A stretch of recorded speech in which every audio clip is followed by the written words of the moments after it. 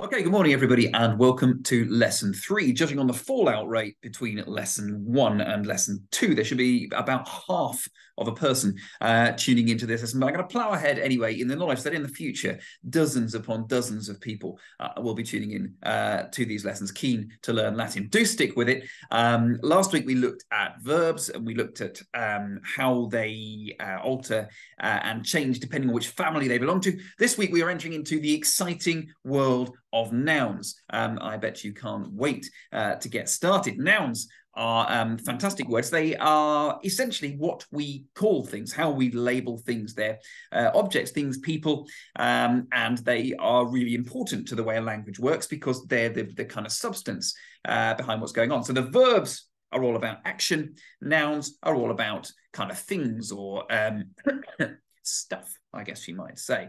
At the end of this session, when we've got through talking about nouns, by the way, we're going to move on with our study of Roman history and look at the assassination of Julius Caesar and why that may take place. So if you can drag yourself through the next 10 minutes of grammar, then we'll get into the Roman history at the end of it, if that's the bit that you're waiting for. Okay, bit of a recap first. We looked last week then at verbs. We reminded ourselves that verbs change in Latin, not because of pronouns, not because of words like I, you, he, she, it, we, you, they, which we use in English, but because of their endings. The ending gives you the information about the person doing the verb. We reminded ourselves that there are three persons: the first person, I; the second person, you; the third person, he, she, or it. And then, of course, they can have plurals: we, you, and they. And we reminded ourselves that we had looked at verbs like porto, portas, portat, amo, amas, amat, narrow, naras, narat, naramas, naras, naran. We looked at those, and we then reminded ourselves that different verbs belong to different families, which we call conjugations, and we rather blithely assigned them over to crisp flavors, which seems a perfectly logical way of looking at it. And we said that first conjugation verbs, they're the ones that go amo, amas, amat, amamas, amatis, and mant with their a in their ending. They are kind of like ready salted crisps. We said that second conjugation verbs like moneo or mito, which have that eo and the o, the e ending all the way through. So mito, mites, mitet. Sorry, I'm talking absolute rubbish. Mito is a third verb. I just read it on the screen, so ignore me. I've gone bonkers. Like moneo, moneo, mones, monet, monemus, monetis, monent. They're second conjugation verbs. And then third conjugation verbs like mito, not as I just said a moment ago, second conjugation verb, mito, mito, mitis, mitit have the I ending and then end in unt. And then the really weird one, the fourth conjugation, which we'd kind of given to the prawn cocktail flavor that divides the nation. Audio, which has its extra I, but in the first person and in the last part of the verb, the third person plural. So audio, audis, audit, audimus, auditis, audiunt. The only difference there. Doesn't really matter because we remembered that if we remember the endings ost, mustis, unt, we can identify the person of those verbs really easily anyway. But just while you're sat here, see if you can now, ignoring the mistake I made earlier on, sort these verbs into their different crisp packets. Give yourself a moment to try. And then here we go. So they move across like that. Porto, first conjugation; moneo, second conjugation; mito, third conjugation; and audis, fourth conjugation. So that was last week. This week, on to the world of nouns. Now, we talked about verbs having different properties or qualities. And what we said was that verbs have, they have person, they have tense, they have voice, they have mood, and all kinds of different things like that. Fortunately, nouns have a sort of incredible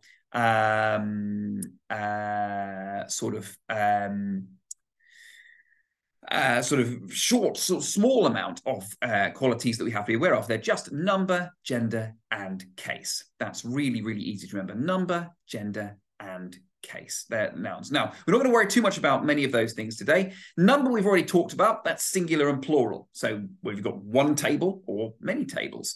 Gender, simply whether a noun is masculine, feminine, and neuter. And just for the avoidance of confusion, that's not whether you check whether a noun has a willy or not.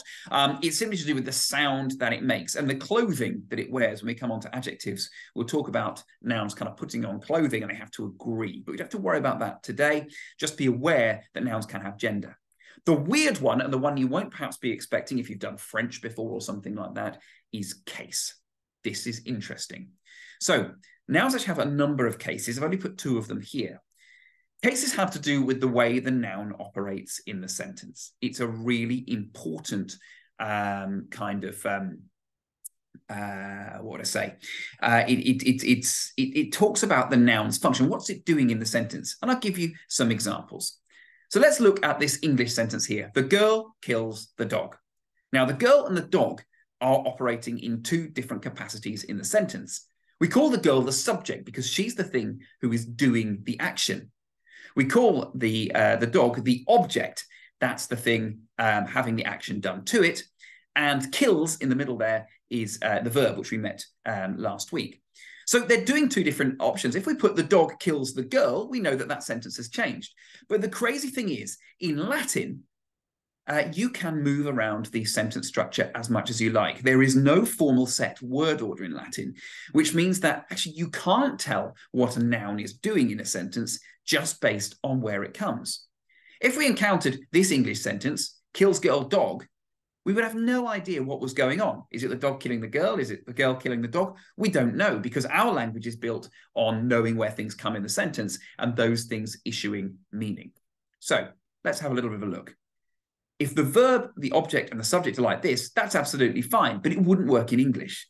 Latin, however, as you might expect, has a really interesting workaround. It gives its nouns 2 cases. The first, the nominative case, the case for the subject, the thing doing the action. The second, the accusative case, the one for the object, the thing having the action done to it. So here we go. Girl, puella, puellam, Marcus, Marcus, Marcum, and canis, canis, canem. So here are 3 example nouns to use, and sticking with our food theme, because it's, you know, we can't sort of just eat without drinking. Nouns also belong to little families. In verb families, we call them conjugations. That's the way they're joined together. Nouns belong to declensions. That's nouns that follow the same patterns and rules.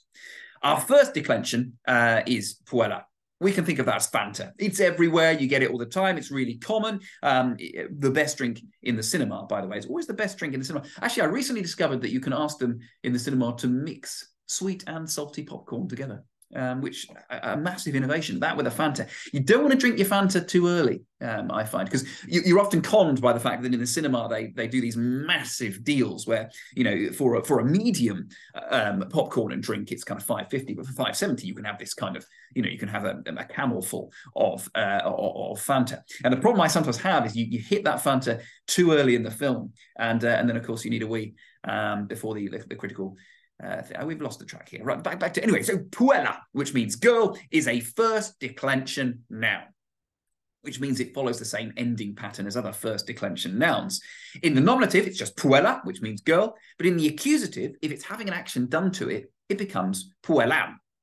For the second declension, I chose Diet Coke. Diet Coke, again, sort of around everywhere, pretty common, except Europe. Don't know what's going on there. Go to Italy, go to France, go to Spain. Can't get a Diet Coke for love nor money. They've all moved on to Coke Zero, which just doesn't taste as good. Doesn't taste as good. It's not... Anyway, so Marcus is a second declension noun, and it follows second declension endings. Marcus, the us ending, which is the ending most people associate with Latin. When you hear idiots trying to pretend they're talking Latin, they just put us on the end of things.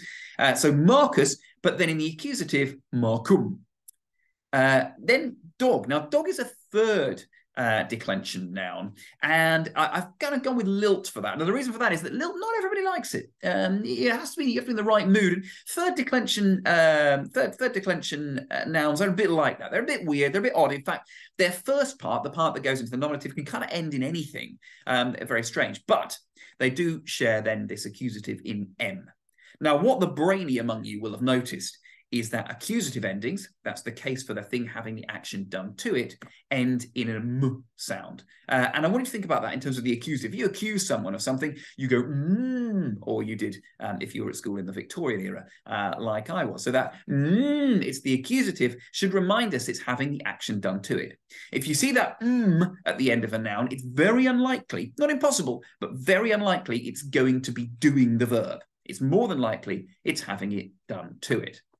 So let's have a look. Marcus canis necat.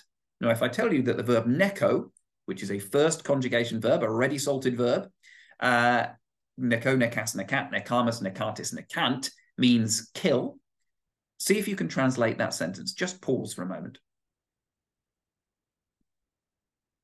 Now, you should have had trouble with that because the problem we've got here is we've got two nouns in the nominative. Marcus is doing the action and Canis is doing the action. So it will be impossible to tell who was doing the killing. And in fact, there's nobody in the sentence to be killed, which is why we need the accusative.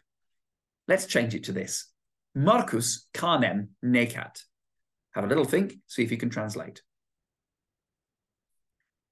Hopefully, oh, I've skipped ahead too far. Hopefully, for this sentence, Marcus canem necat, you got the translation, Marcus kills the dog. It cannot be the dog kills Marcus because of that ending on the end of canis, which tells us that it's in the accusative case. Similarly, Marcus can't be being killed because he's got his us nominative ending on. So that all goes together, Marcus canem necat. Okay. Marcum canis necat. This version of it shouldn't take you too long. Take a moment, see if you can translate. Okay, Marcum canis necat. Marcus is not the thing doing the object of doing the verb here. He can't be, even though he's at the front of the sentence, he's not doing the verb because he's got his ending on. So in this instance, it's the dog who kills Marcus. This is very bloodthirsty. I don't know whether this exceedingly dark example, but there we go. It's just the way the cookie crumbles sometimes. Okay, what I'd like you to think about is putting the word puella into that sentence for girl. I don't mind which way you want to do it, whether you want to make it the girl killing the dog, the girl killing Marcus, even, or Marcus killing the girl, or Marcus killing the dog. But just see if you can position puella in that sentence. Take a moment now. Okay, hopefully you've done that. Well, the two incarnations with the dog involved would be this. Puella canem necat. So the girl kills the dog with the accusative ending. Puellam canis necat would be the dog kills the girl because puella has now got its M on, which means it's the accusative form. This is pretty simple and straightforward. We actually do the same thing in English if you think about it, with the words he and him. For example, he shot the bird. If the situation is reversed, we say the bird shot him. So we make the same change in English. We just don't think about it in the same grammatical way. And we don't do it with all of our nouns and verbs. Okay, so let's have a little bit to think about plurals. We've done the nominative, but what if we have more than one girl? Well, girl becomes puellai in the nominative and puellas in the accusative. Marcus becomes marci in the nominative and then marcos in the accusative. And dog becomes canes and then canes, which is slightly confusing. Don't worry too much about the nominatives for now because they really don't matter to us for the purposes of this exercise. But what's worth remembering is when we have it in the singular, the accusative is usually and when it's in the plural, it's like booing a bad pantomime villain off the stage. Saw a panto Christmas this year, actually. Interesting. Haven't seen one in a little while. It was a great scene where it was Captain Hook and his cronies were rowing across the stage in a boat and it broke down. There we go. Anyway, you needed to know that's important. Please like and subscribe.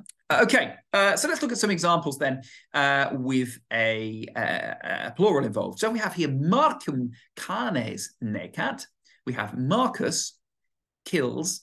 This has gone wrong. This has gone wrong. What mistake have I made here? Well, it should be Marcus, not Marcum, because we have to have somebody doing the action.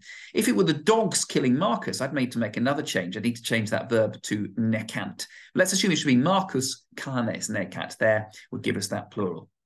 Let's have a look at this one. Puellas Marcus necat. Okay, in this sentence here, take a pause. See if you can tell me what's going on here. Excellent. So what we've got here is Marcus kills the girls. The girls have got their ass ending there, which tells us they are in the plural. Okay, so that's probably enough grammar for this week, and we'll come back next week and look at another case, which is the dative case. Don't worry about that too much for now. There may be a song involved in the dative case. It's possibly the only way to teach it effectively. But so, look forward to that for next week. But I thought we'd pick up where we were last week. We talked about the fact that the Roman Empire, its system of government, had deteriorated. It wasn't brilliant for ruling an entire empire because it was raising up great men who wanted to be able to retain their power. And one of these great men was Julius Caesar. Now, by the mid-40s BC, Julius Caesar has got rid of his two biggest competitors, Marcus Crassus. Marcus Crassus, an interesting fellow. He made an enormous amount of money. He was an incredibly wealthy man. He was said to have pools in his houses where he had great eels swimming in them as a kind of feature, and he put jewelry on the eels. So much was the wealth that he had. An interesting strategy for gaining wealth did Marcus Crassus. He did it by buying up property in Rome, and what he would do is he would send a group of thugs or ruffians out, and they would set fire to a nice-looking house, and all the people would come out of the house in great panic, and Marcus Crassus would stroll up and go, "Oh, I'm sorry about your house, that's clearly going to burn to the ground. I tell you what, I'll pay you about a tenth of what it's worth. It's the most I can do." And people will go, "Oh yes, thank you, anything," at this point. So Marcus would do the deed, the money would be handed over, and then his own personal fire service would turn up and put out the fire, meaning that he acquired properties for a lot less than they were worth. Anyway, Julius Caesar has got rid of Pompey the Great. He's got rid of Marcus Crassus. He really is now the main man in Rome. He's done so much conquering. He brings his army back, and he brings his army back across the Rubicon. Now, in their minds, people often think about the Rubicon as being some great river that Caesar pushes his army across. Actually, the Rubicon is no more than a stream, but it's a symbolic boundary. You are not supposed to bring an army within the boundary of the city of Rome, and Julius Caesar does this, which is a very complicated move. Lots of the senators don't like this, and two of them, Brutus and Cassius, who are good men who believe they're doing the right thing, believe that Caesar has become a tyrant, somebody who's just going to wield power by himself and ignore the rest of the Roman government. So they decide he has got to go. And in Roman law, it is legal to kill a tyrant, and so they led a conspiracy, as you will know, and as Caesar was in the center of Rome one day, they and all of the other their co-conspirators stabbed him. Now, this is a complicated move because it's going to please the upper classes, it's going to please some of the middle classes. It is not going to please the lower classes who liked Caesar. They thought he was dynamic, they thought he was exciting, they really quite liked him. In fact, actually, people had been in the forum shouting for him to be made king. Such was his popularity a little bit before.